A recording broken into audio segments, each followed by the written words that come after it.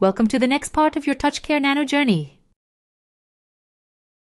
In this lesson, we'll explore the parts and buttons of the pump, walk you through the home screen and main menu of both the PDM and the EasyPatch app, and share some key tips to remember. By the end of this section, you'll have a clearer understanding of how the pump operates using either the PDM or the EasyPatch app. There are two versions of the TouchCare Nano Pump, 200 units and 300 units. While we'll focus on the 200 units TouchCare Nano Pump, the 300 units patch pump looks and works very similarly. 1. Parts and buttons on the pump. The TouchCare Nano Insulin Patch Pump is made up of two main parts: a disposable insulin reservoir patch that you'll change about every 3 days, and a small reusable pump base that can be reused for up to 4 years. The pump base stores your insulin settings and communicates with the EasyPatch app or PDM via Bluetooth, with a range of up to 4 meters, approximately 13 feet, when there are no obstructions. The disposable reservoir patch includes an insulin reservoir that can be filled through the fill port, an insulin delivery mechanism, a built-in battery, a buzzer, an adhesive patch to attach it to the skin, and a needle insertion system secured with a safety lock. Once the pump base is attached to the reservoir patch, the 200 units TouchCare Nano Insulin Pump measures just 4 by 3 cm and weighs only 13.8 grams, making it the smallest and lightest insulin patch pump available. 2. PDM home screen and main menu. When you turn on the PDM, the home screen appears with a status bar at the top showing the battery level, any recent alerts, the current time, audio settings, and the status of the Bluetooth connection to the pump. In the center of the screen, you'll see the current glucose value along with a trend arrow, the amount of insulin on board, the current insulin delivery status, current basal rate, and how much insulin remains in the reservoir. Just below that, a graph displays your glucose levels over the past 3 hours. A colored ring surrounds the glucose value to show what kind of insulin delivery is active. A gray indicates that no pump is currently connected. Green ring indicates basal delivery. Dark green shows a temporary basal rate. Blue means a normal bolus is being given. Purple represents an extended bolus, and red signals that insulin delivery is paused. If you swipe from right to left on the home screen, the main menu will appear. This menu includes icons for bolus, basal settings, suspending insulin delivery, patch management, sensor data, history, events, easy loop, and general settings. Swiping in the opposite direction, from left to right, takes you to the pump status screen, where you can view more detailed information about your current insulin delivery. 3. EasyPatch app home screen and main menu. The EasyPatch app can be downloaded on most iPhones and Android phones. To check if your phone works with the app, go to medtrum.com/compatibility.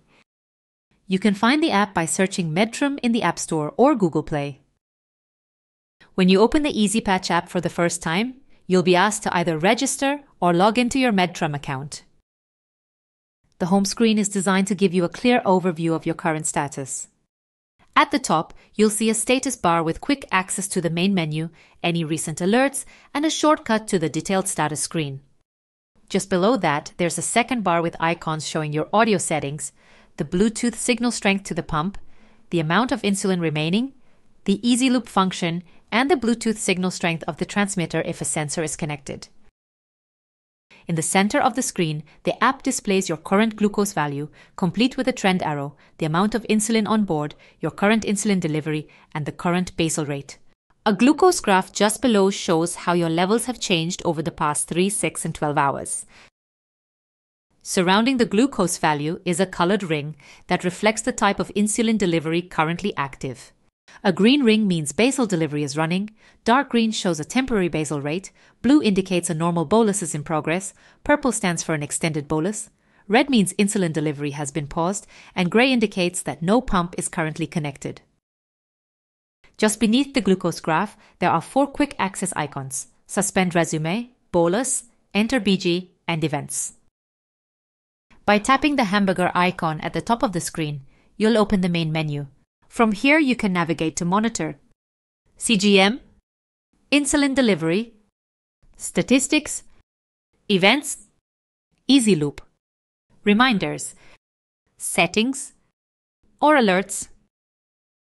Tapping the information icon, the little I in the top bar, will take you to the status screen, where you can view detailed information about your insulin patch pump and CGM.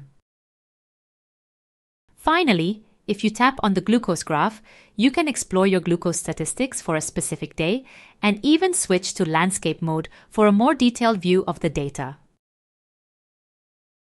4. Do's and don'ts. The TouchCare Nano Pump is waterproof to a depth of 2.5 meters or 8 feet for up to 60 minutes. Metrum provides a standard spare pump base in case of failure, offering users extra peace of mind. If you need to clean a pump base, gently wipe it with a clean damp cloth, or you can use an alcohol wipe to clean the surface. Let it air dry before connecting it to a new patch. Keep the pump and PDM or phone within 4 meters or 13 feet and remove any obstacle between them. If your PDM or phone disconnects, don't worry. The pump keeps delivering basal insulin according to the selected program. If you're using the PDM, remember to adjust the time on the pump manually when traveling or when the clocks change. It doesn't do it automatically. Note, you cannot adjust the time while there is an active patch. You'll need one small extra hardware item, the needle eject tool. When removing the pump, insert the tool into the needle retraction hole to safely retract the steel cannula before taking the pump off. And there you have it.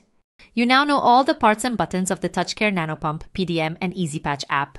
Stick around. Next up, we'll show you how to set your insulin delivery settings.